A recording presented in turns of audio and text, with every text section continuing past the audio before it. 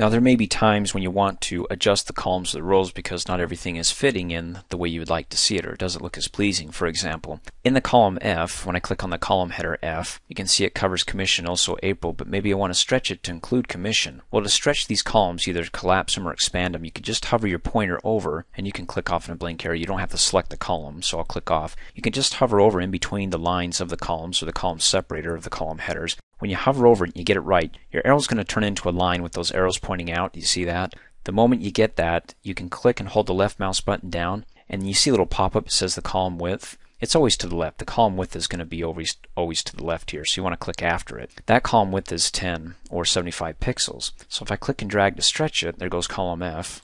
And you can see now it fits commission, but the problem is it expands and it moves the numbers over to the right, and it's not looking really good. In Excel, text is always aligned to the left by default and numbers to the right. In any case, if I don't like it, I can click and drag and stretch it back. Now, what if I want columns to be the exact same size as the other ones? For example, like maybe March. It wouldn't make sense to do it for February because, if I click and drag that, the text doesn't fit. So what I'll do is I'll click and stretch it, or if stretching it so it fits the longest text in the column works for you, then what you can do is you can do a shortcut by, instead of trying to eyeball it by clicking and dragging, going, let's see, I think that's the longest. Instead, let me shrink it up. I can double click really fast in between the column headers D and E. Make sure you got that line. Make sure that your arrow turns into that line. Double click really fast and it does what's called an auto fit. It automatically fits the longest text or cell within the column. That's one way of doing it. I can click and drag, and another way of doing it is you can click on the column header D and then come up to the format cells and come down and say I want to do an auto fit for the column width. I mean, that takes a little bit too long. For me, I'd rather just come up here in between the columns and double click really fast to automatically fit it. In any case, if I wanted to make sure that this column exactly matched the same column as that one, again, you can click and drag and you can see column D, it's always to the left of what I have clicked here, or I'm selecting by clicking in between the column headers. So it's 8.57. I can come over here and click in between these two headers and drag it back to 8.57. Oh, see, it gets a little bit tough. What I can do instead is just leave it the way it is. And you can either do it visually by clicking and dragging, or if you want to get more specific, you can do it numerically or by typing in the numbers yourself. To do so, you want to right click on the column header, in this case F, come down here and left click on column width. Brings up a little box, then I can go ahead and type in 9.57, hit enter, and kind of collapses just a little bit, not much of a change, but nonetheless you can change it numerically, or you can click and drag and eyeball it. Another way of doing it is again from the cells group, clicking on the format arrow and then doing your column width, clicking on that, you get the pop-up as well. So I'm going to click cancel, but again, it's easier for me to right click and do it within the shortcut menu here than to come up here to the cells group because my arm has to stretch all the way over there. Anyways, never mind. We'll come over here and we'll click on the row header, and you can also click and stretch these rows, right? When I stretch it far enough, I mean, I can click and drag it up just the same as the columns. No different. You can right click and come down and left click on row height, make the change, type in 12.75 and hit enter. Looks good.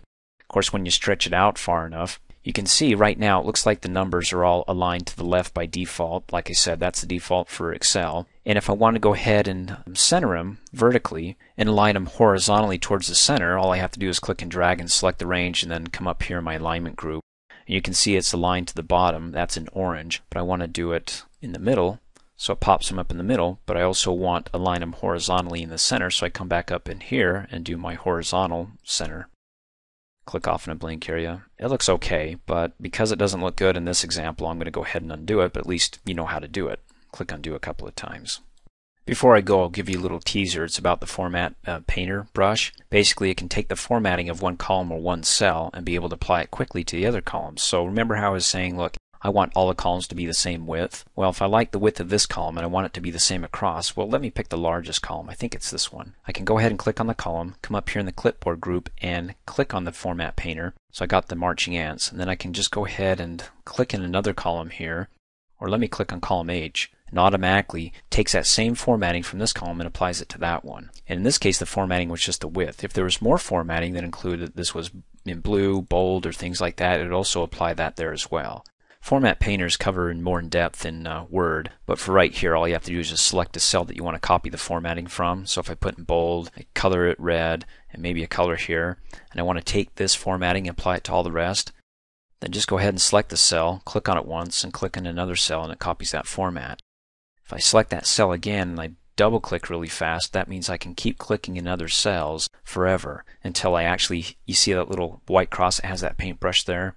It's going to be up there until I actually come up here and click on the button again to remove it or deselect it, or again just hit escape on the keyboard and it gets rid of it for you.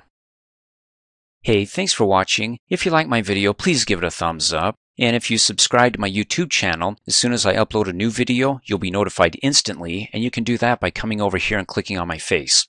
You can also click here to support me, so for $2 a month, you can have access to over 2,700 training videos, all ad-free, and for a few bucks more, you can have access to my exercises, instructor notes, quizzes, certificate of completion, and a whole lot more.